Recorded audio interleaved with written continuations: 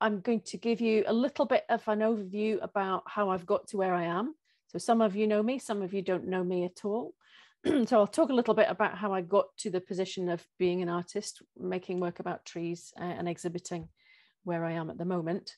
I will talk a little bit about my motivation, why I'm interested in trees. I'll tell you a little bit about what my influences are and give you a bit of an insight into how I make my work. Please feel free to put any questions or anything that you would like to in the chat. I will do my best to check them all. As I say, it's just me, so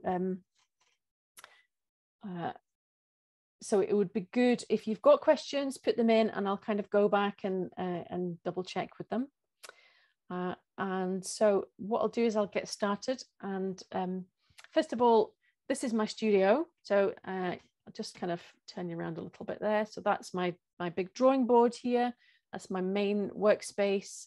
There's a little area with sort of inspiration sort of stuff on the wall, images that I've kind of carried with me for years. And then you can see behind me, I've got a kind of hanging system for works on paper. There are lots of works on paper. I've been outside doing a lot of drawing recently, so that's what you can see there. There's no sort of real organization to it at the moment. And then here, which you can't see quite as well, but I've got quite a large desk that's on casters with my plant chest in it that I can store all my paperworks, and I can move that around, and that's my sort of main flat workspace. And then behind me here, I've got a storage area and various other kind of techie things. And here I am at my desk. So what I'll do first of all, I will share some pictures with you, because that's why we're here, isn't it? To look at some pictures. Okay. So hopefully you can see that. Welcome to my artist talk. Really glad to have you here. So first question, how did I get here? And this is a photograph on a beautiful sunny day in the gallery in Linlithgow. So the exhibition that's running at the moment is at the Borough Halls in Linlithgow. Linlithgow is central Scotland, sort of between Edinburgh and Glasgow, if you know the geography there. And I thought it might be interesting just to share a little bit of how I've got here. An artist's path is often not very straightforward. Anybody who does that themselves will know that. And mine has been a little bit convoluted, to say the least. I grew up in Derbyshire, in the centre of England. I always wanted to do art things. That was something that it's just always been a part of my life. But I went to art college, and I eventually studied three-dimensional design. So I did a degree in wood, metal, ceramics, glass, fine crafts is how I would term that. So that was my kind of training.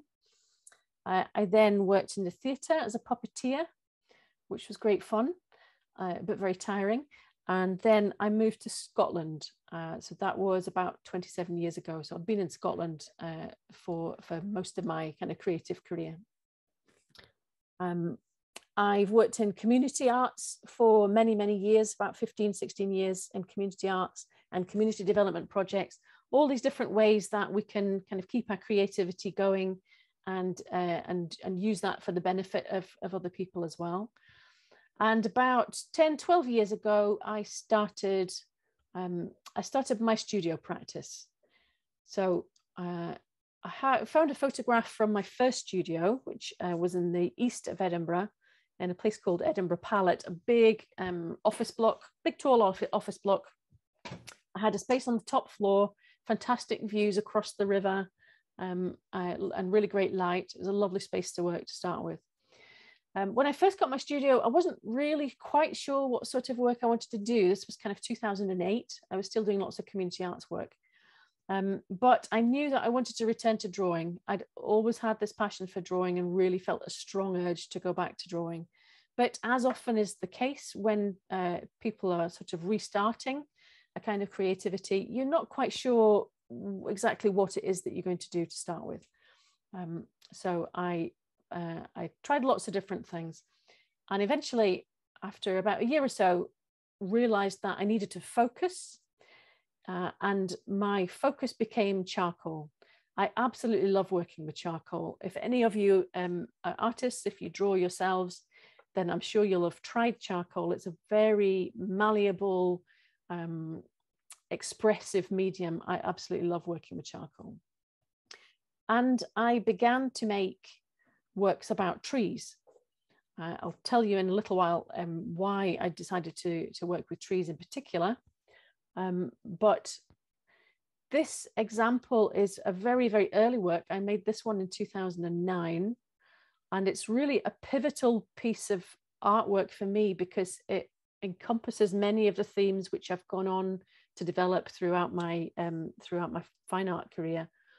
As you'll see, it sort of looks like a tree, but it also sort of looks like a figure. The story behind it is that you'll see it's called Hopetoun Half Tree. Hopetoun is the name of an estate which is just outside where I live. I used to pass this beautiful beech tree when I was on my way to work, so driving along the road, looking at this gorgeous big tree. And then one day as I was driving past, it had been cut, so the top had been cut off it. And it was really shocking to see that. It almost sort of looked like it was mutilated. I assume it was done that because it was unsafe. It was next to the road, so I'm sure there was a good reason for doing that. But what it made me realize is that the bits of the tree that I was interested in was the trunk. It was the sculptural form of the tree. I actually wasn't really interested in the little fine branches and the leaves and the sort of fluffiness of it, if I could use that word. It was the sort of solidity and the effect of light on the trunk. So that one, although when I look at it now, I can see so many things wrong with it. That's just like the artist talking. It's still something that has quite a powerful effect. It just really takes me back to that moment where I realized, okay, this is the sort of work that I want to pursue. And so I've been making charcoal work about trees ever since. And I moved to my current studio, which is at the end of my garden. I had that purpose built.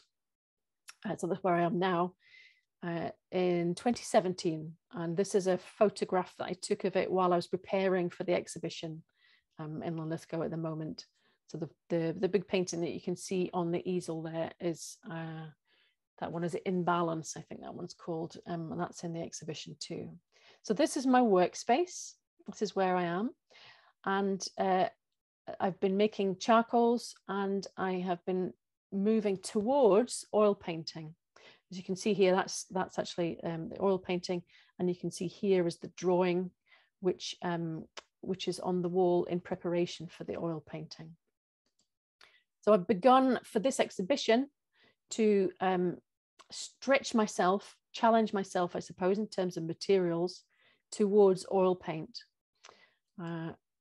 This is probably one of the larger ones. It's about a meter by 1.20 meters. I absolutely love working with charcoal, but one of the limitations is that it needs to be framed behind glass usually, which makes very large work difficult. And one of the things that I set out to do last year was to scale up the work that I did. I've done very large charcoal drawings before, but they don't transport very well either. So there's lots of reasons for doing it. But really, I wanted to test myself, because I used to be scared of paint because it was too wet, and it was I don't know, it just didn't feel like it was me. I did drawing, and painting was something different. But I have really enjoyed the journey of discovering what oil paint can do and how I can say what I want to say in it. And as well as doing the studio work, really what underpins all of that is drawing in the field, as this is an actual field, but drawing in the field, in the woodland, in the hedgerow, outdoors, drawing trees while standing in front of the tree. That's certainly something which is underpins all the work that I do. And this is an example from a place called House of the Bins, which is just outside Linlithgow, so it's not too far away from where I am.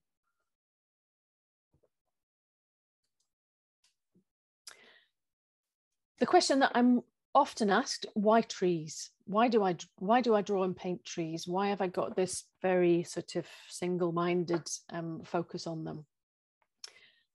It's a great question, and it's not really easily answered, because I think probably many artists would struggle to say exactly why, or kind of how far back their fascination with a particular thing goes. But I would say that trees were always something that I noticed. So I always felt like it was that, they had the kind of complexity and mystery and something to tell me. I always felt that. I always enjoyed drawing natural forms, and I always enjoyed working with wood. So as I said, I did my degree in three-dimensional design, so I made things out of wood. I was used to doing that because my dad was a wood turner and furniture maker. So I used to spend a lot of time in his workshop, learning what he was doing, using the lathe, just learning what wood can do as a material to make things.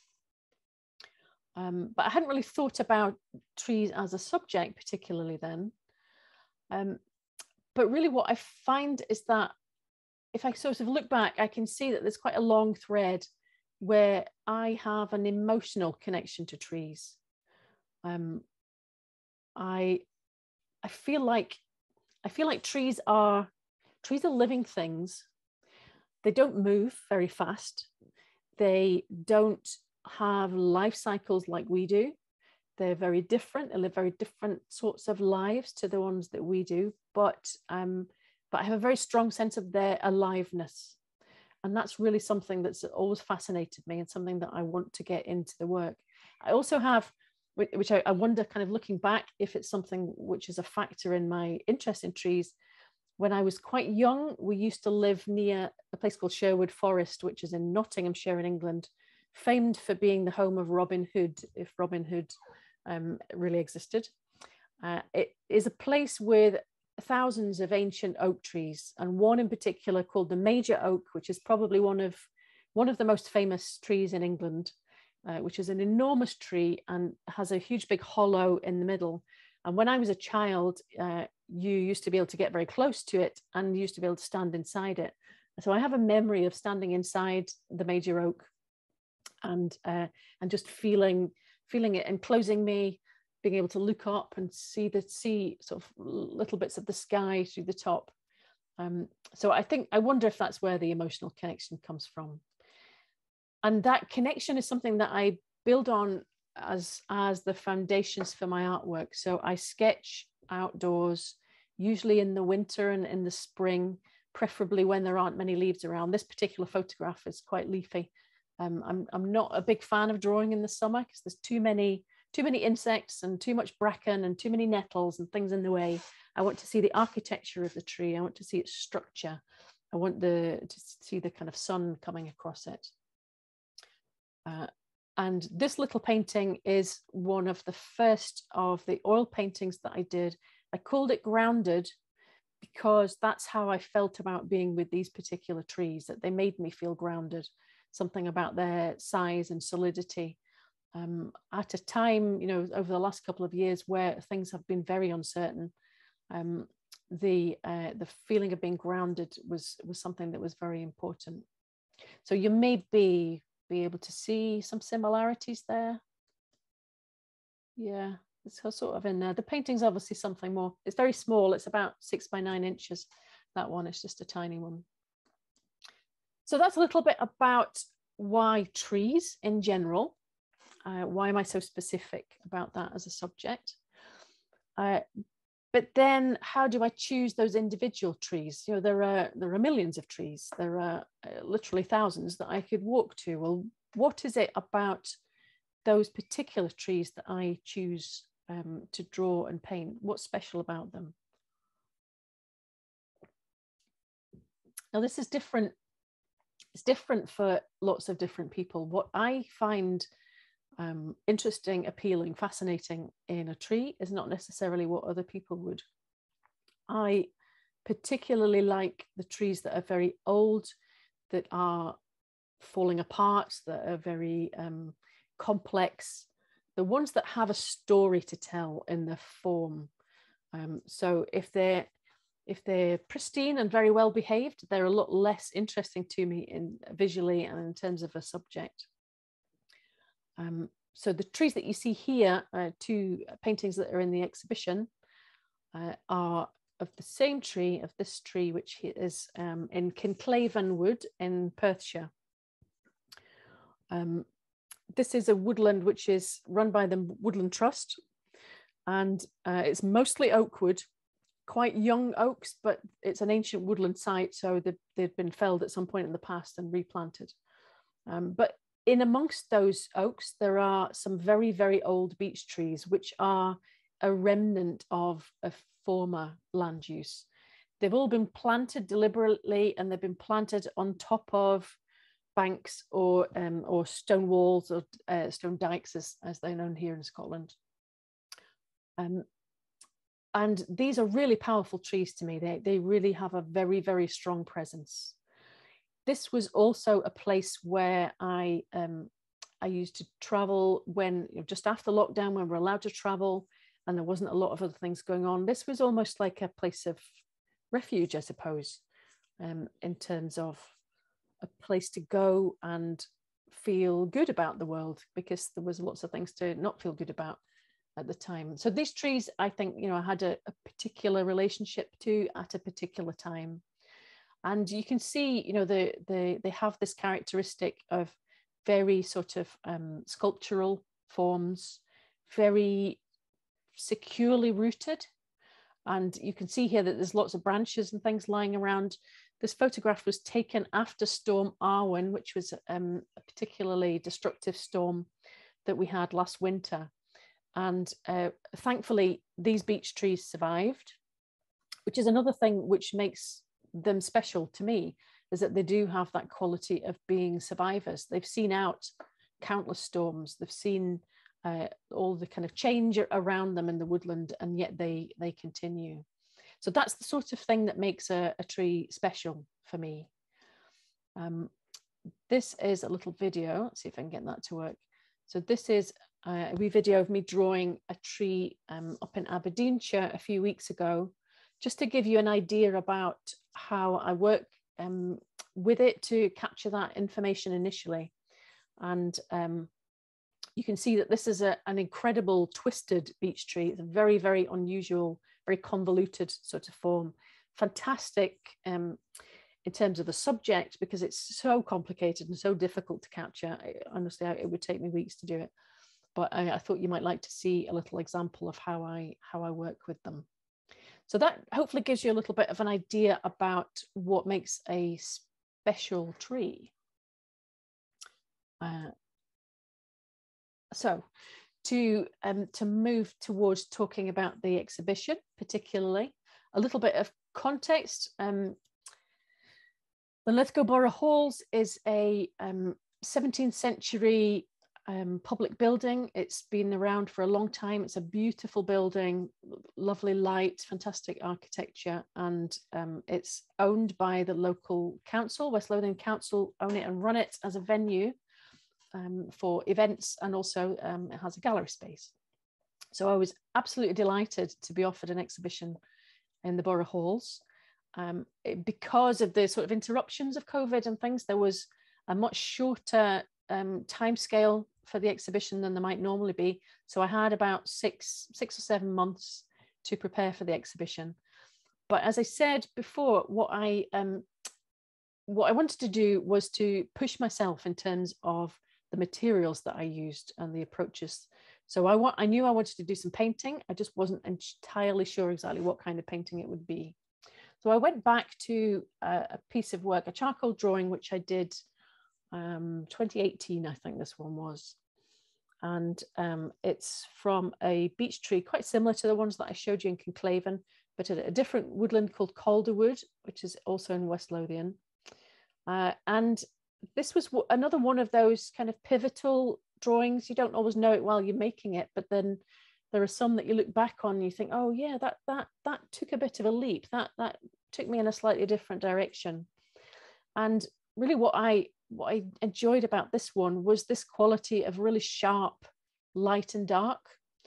and the feeling like many of the details were lost, but that the sharpness of the light and dark were in focus. So that was a starting point for the development of the work. Another tree in Conclaven Wood, as I mentioned before. So I was visiting that woodland quite a lot already, and really started noticing that those sculptural forms, that kind of strong light, and thinking, okay, this is maybe something that I can use in my painting. So I spent probably about a month or so experimenting with different combinations of oil paints and mediums and surfaces, because it's a huge sort of toolbox of different things that you can do with oil paint. It's incredibly versatile. So I needed to find the way that suited me to work.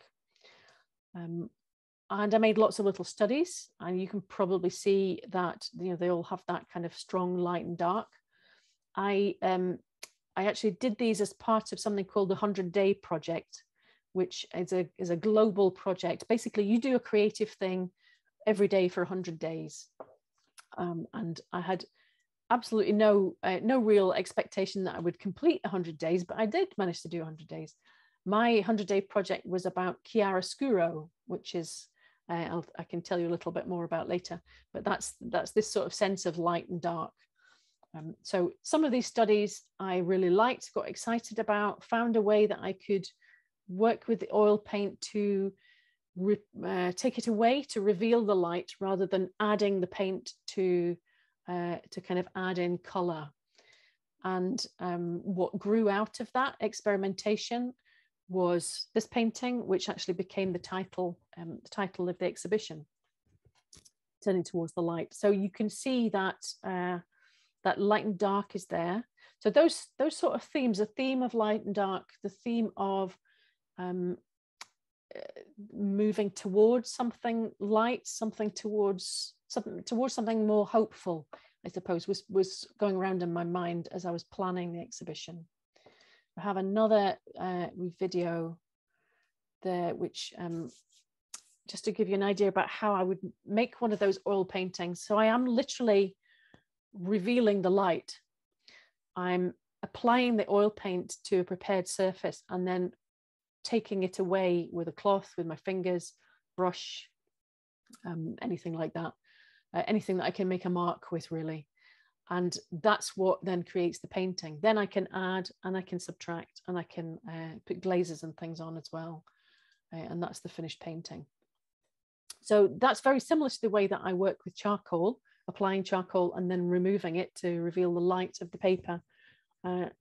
So I was really happy that I'd found a way to do something similar but extra with the paint, because we've obviously now got that dimension of color.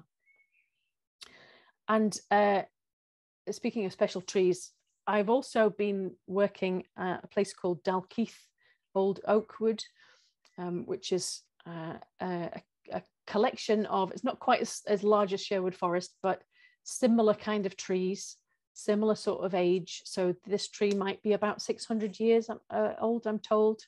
It's very sobering, really, when you think like that tree's been there for 600 years the day that I'm drawing it, and it could be there for another 600 years yet. These are incredibly long-lived things. But I put that photograph in because I wanted to show you what some of the sort of visual influences come through in my drawings. And this is an example of my series called Rivers of Oak, which is what I've done for this exhibition in charcoal.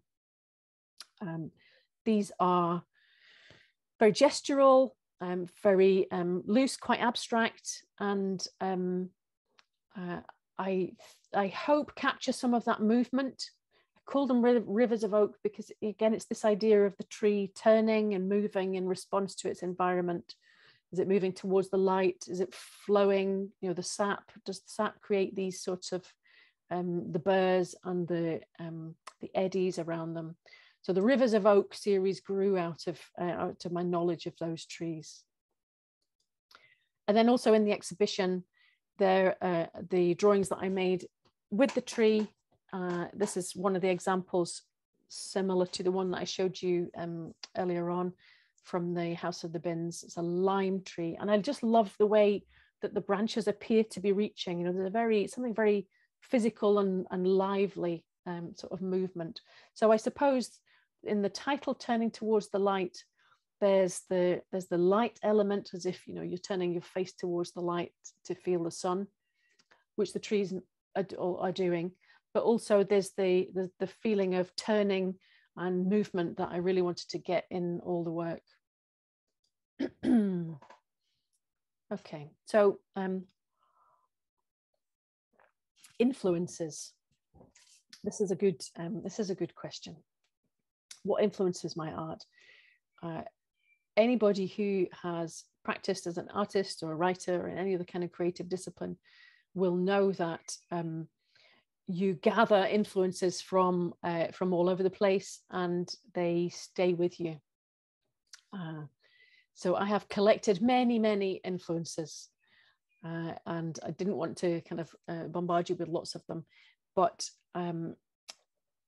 there's several things which I can see now looking back are kind of constant threads. This is a shot of my studio wall. It's not the bit that you can see behind me, but it's a bit up here next to my desk, where I have a kind of mind map, and I've mind mapped all the bodies of work that I've made. Some of them are just sort of little seeds of an idea that I've not yet taken into production, as it were.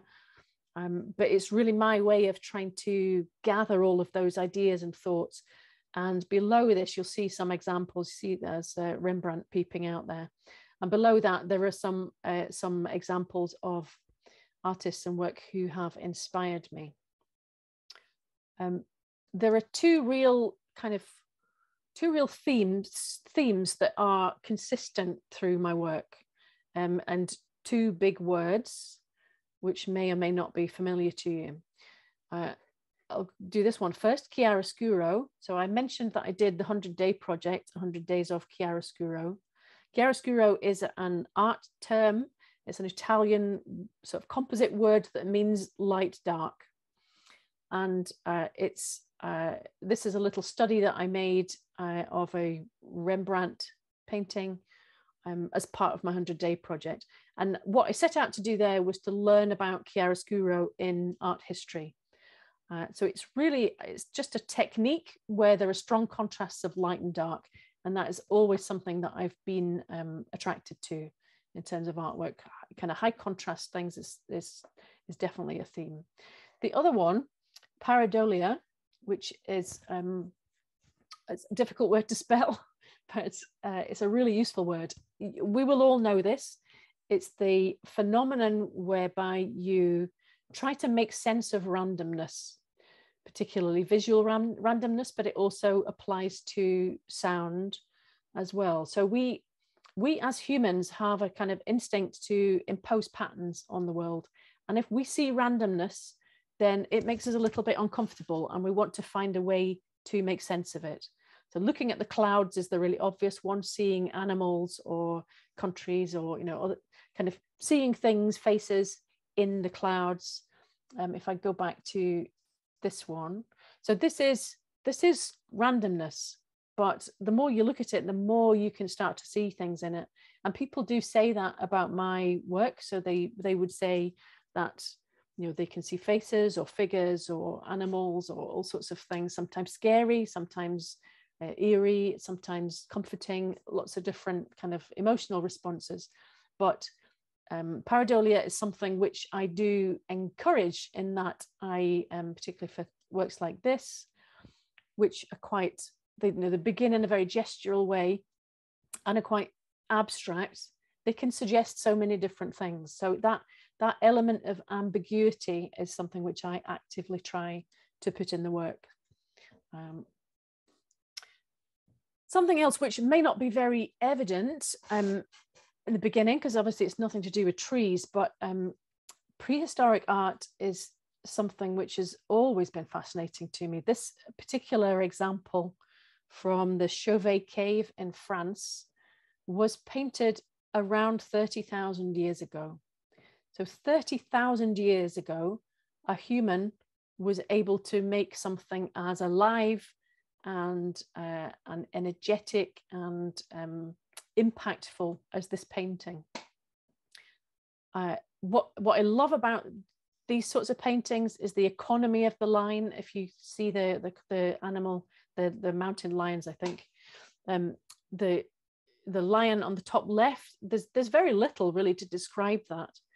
And that economy of line, but that sort of strong spirit that comes through it, that's really something that I'm trying to hold in mind while I'm drawing trees in real life. So while I'm working outside drawing the tree, that's that sort of aliveness that I'm trying to capture.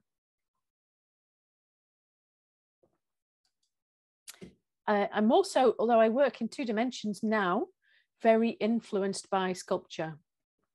In a way, I feel as if my drawings are 2-dimensional sculptures. That probably doesn't really make a lot of sense, but that's sort of how it feels when I'm making them. I'm kind of carving out the lines or excavating the charcoal or the paint to reveal the light.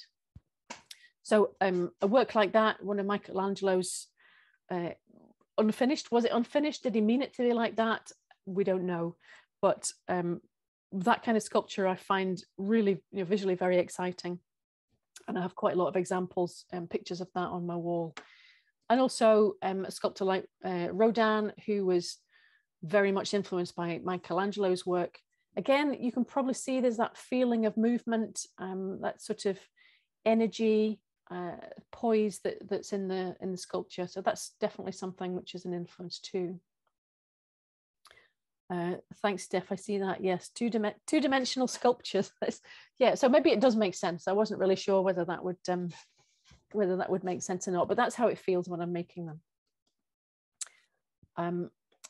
Life drawing.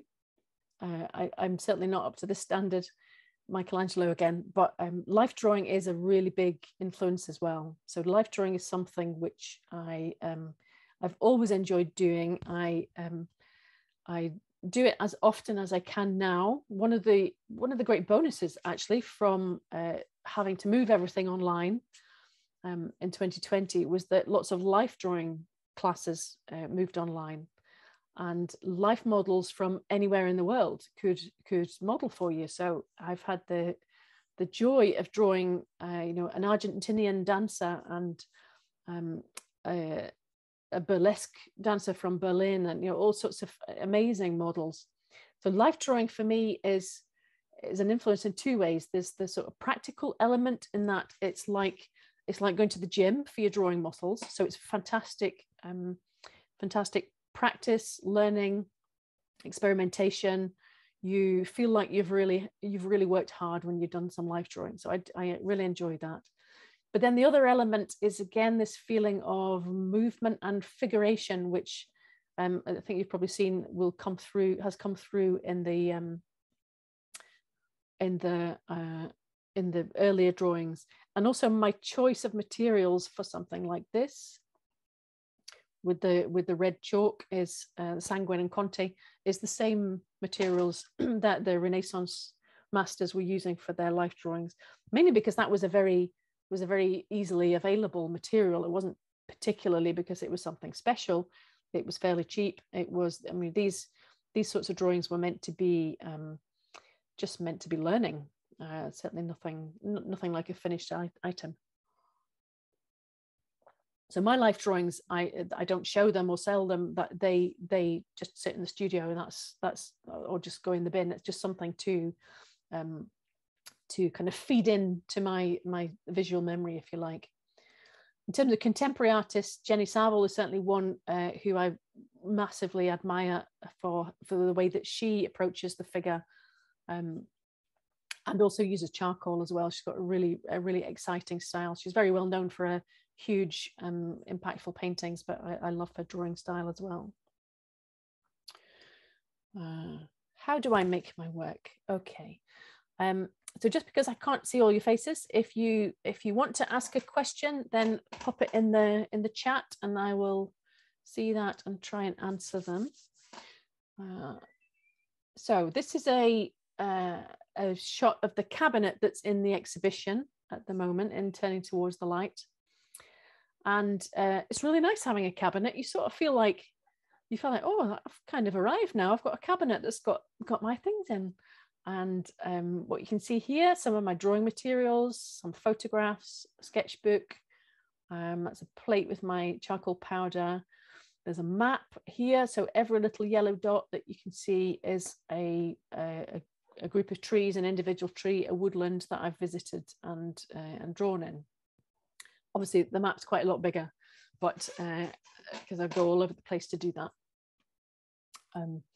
But that's really the sort of, that's the starting point, I suppose. My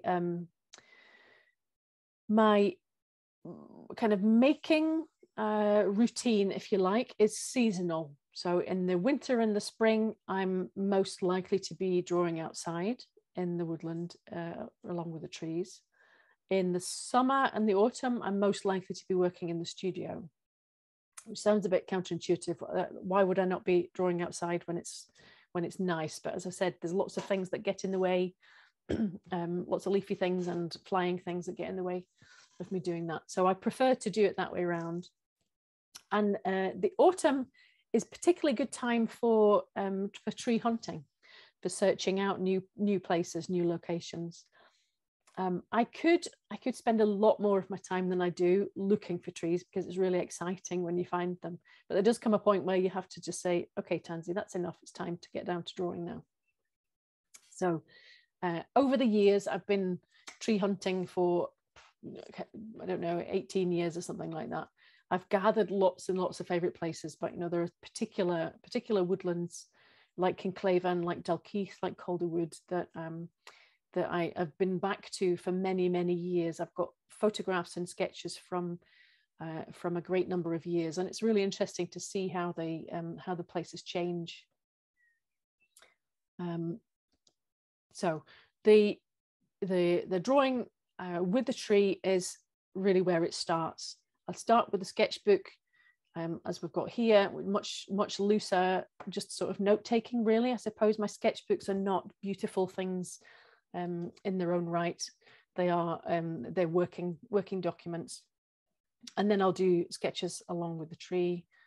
There's something really special about just being in that environment, really, and observing the sights and the sounds and the smells and the little insects like we've got here that land on my paper and crawl on my bag, and all of that comes together to be give me a really intense memory of the place. And that memory of the place and the memory of that dialogue through drawing with the tree is something which then feeds into the studio work.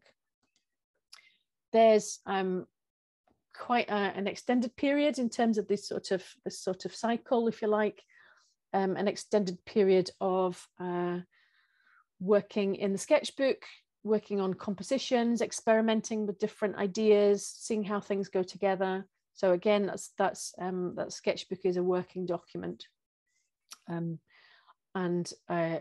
there's quite a lot of preparation that comes along with that. So Paul, I see your question. Thank you about the charcoal. I'll come to that in a minute.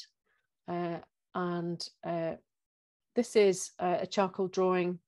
This is a preparatory drawing for one of my large paintings in the exhibition. You'll see that I'm doing the classic art school thing of drawing with a bit of charcoal taped to the end of a stick. If you've never tried this, please try it. It's like having a 2 meter long arm. It's really freeing. You get great marks. It's very good for working at a large scale. And so, yeah, so that's me working at the large kind of easel drawing board that I've got behind me. And I also work flat particularly for the more gestural charcoal works. So you can see a little bit of them there. So Paul, you're saying, what type of charcoal do I prefer? I do have quite a mix of charcoal, and I've trialed pretty much every one you can get hold of. I'm not a fan of compressed charcoal because it has a kind of waxy, clayey sort of quality to it, which it doesn't erase very well.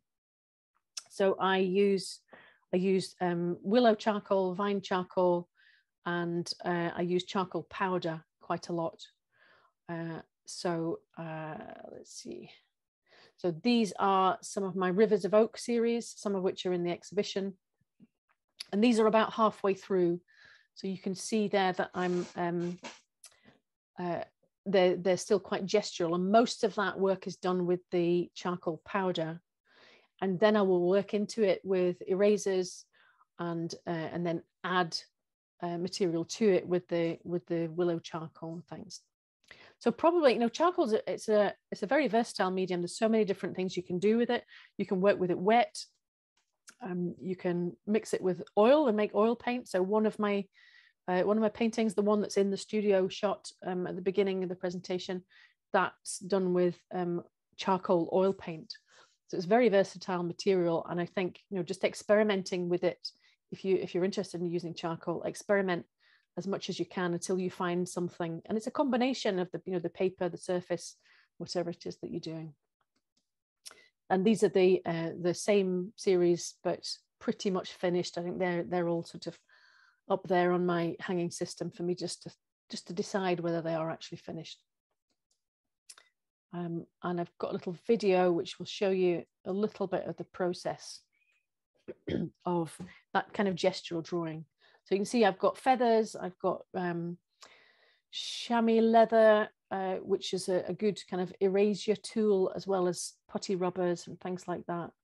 I'm finger painting here. I mean, it's fantastic. It's so much fun.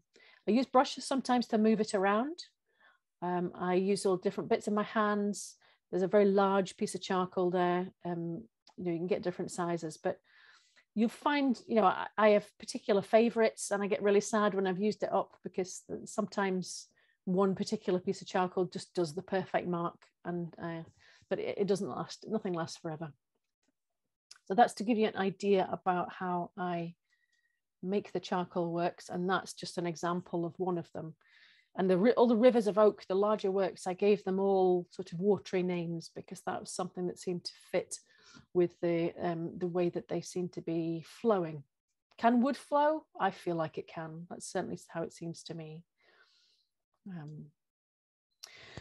So where can you see more? If you are in Scotland and fairly close to the Central Belt, then the exhibition at Linlithgow Borough Halls is on until the 26th of June. I am there sometime, so I'm going to be there on the 8th of May, sorry, the 28th of May, Saturday the 28th of May in the afternoon, and Sunday the 12th of June over lunchtime. I'll post these times on my social media a little bit nearer the time, so don't feel like you have to remember that or anything. It's just to say that I enjoy being with the work and talking to visitors, so it's a pleasure to do that. So if you're nearby, you can physically visit. It's a lovely place to be. If you are not, I'm going to just stop sharing that for now, and I'll share my website.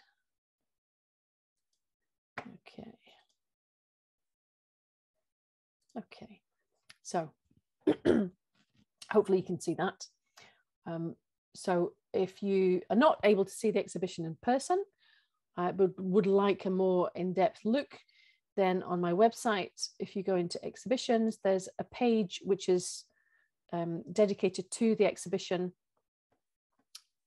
There's the usual sort of text, me looking very serious there because I'm drawing a little bit about the Borough Halls and how to get there.